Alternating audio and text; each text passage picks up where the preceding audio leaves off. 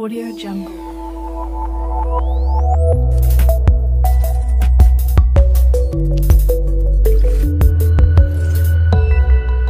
Audio Jungle. আসসালামু আলাইকুম beautiful people. তো সবাই কেমন আছেন? তো আশা করি আপনারা সবাই ভালো আছেন। তো আজকের ভিডিওতে আমি দেখাবো যে এই ধরনের ফিচার ফটো কিভাবে আপনি অ্যাড করতে পারবেন। তো চলুন কথা না বাড়িয়ে সরাসরি কাজের কথায় চলে যাই। তো আমি আমার প্রথমে প্লে স্টোরে যাব। তো আমি প্লে স্টোরে যাচ্ছি। তো আপনারা আপনার প্লে স্টোরে যাবেন। তো প্লে স্টোরে যাওয়ার পর আপনি এখানে সার্চ বারে লিখবেন, এখানে সার্চ বারে গিয়ে লিখবেন 9 কাট। তো 9 CUT 9 কাট লিখলেই আপনার চলে আসবে। তো 9 কাট লিখে সার্চ দেন। তো সার্চ দিলে এখানে দেখুন যে প্রথমেই একটা আসছে 9 কাট, মানে ইনস্টাগ্রামের জন্য। তো এটাও আপনি ফেসবুকে ইউজ করতে পারবেন। তো আপনি এই অপশানে ক্লিক দিবেন। তো দেওয়ার পর আপনি জাস্ট ইনস্টল নাও এখানে ক্লিক দিবেন। তো তারপর এটা সিম্পলিভাবে ডাউনলোড হতে থাকবে। তো ডাউনলোড কমপ্লিট হয়ে গেলে তো দেখি যে কি আসে। ডাউনলোড করছি, তো এখন ইনস্টল হচ্ছে। তো এখানে আমার অ্যাপসটি ইনস্টল হয়ে গেছে। তো আমি ওপেন দিব। তো ওপেনে ক্লিক দিলাম। তো ওপেনে ক্লিক দেওয়ার পরে এরকম ইন্টারফেস আসবে। তো আপনি যেহেতু এডিট করা কোনো ছবি সেভ করা নেই, সেক্ষেত্রে আপনি ওপেন ফটোতে ক্লিক দিবেন। তো আমি ওপেন ফটোতে ক্লিক দিলাম। তারপরে অ্যালাও অপশান আসবে। তো আপনি অ্যালাও করে দিবেন। তো অ্যালাউ করে দেওয়ার পর এখানে আপনার ছবি সিলেক্ট করতে বলবে। তো আপনার যে ফাইলে ছবি আছে সেই ফাইল থেকে আপনি ছবি সিলেক্ট করে নেবেন। তো আমি আমার ছবি সিলেক্ট করে নিচ্ছি, দেখি আমার ছবি কোনটা দেওয়া যায়। তো আমি একটা ছবি দিলাম। তো ধরেন এই ছবিটা আমি সিলেক্ট করলাম। তো সিলেক্ট করার পর আপনার এরকম ছবিটাকে রিসাইজ করার জন্য অপশান আসবে। তো আপনি এখান থেকে রিসাইজ করে নেবেন। তো রিসাইজ করা হয়ে গেলে আপনি এখানে উপরে যে দেখতে পাচ্ছেন তীর চিহ্ন, তো সেইখানে আপনি ক্লিক দিবেন। তো ক্লিক দেওয়ার পর আপনার ছবিটি সম্পূর্ণভাবে সেভ হওয়া শুরু করবে আর কি। ছবির কোয়ালিটি যদি বেশি হাই থাকে সেক্ষেত্রে একটু সেভ হতে টাইম নেবে, সেটা কোনো সমস্যা না। তো একটু সেভ হতে টাইম নিচ্ছে। তো এখন দেখুন যে সেভ হচ্ছে।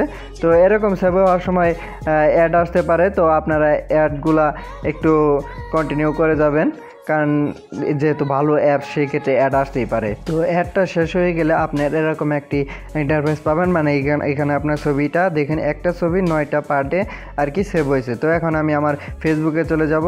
তো আমার ফেসবুকে যাচ্ছি আমি।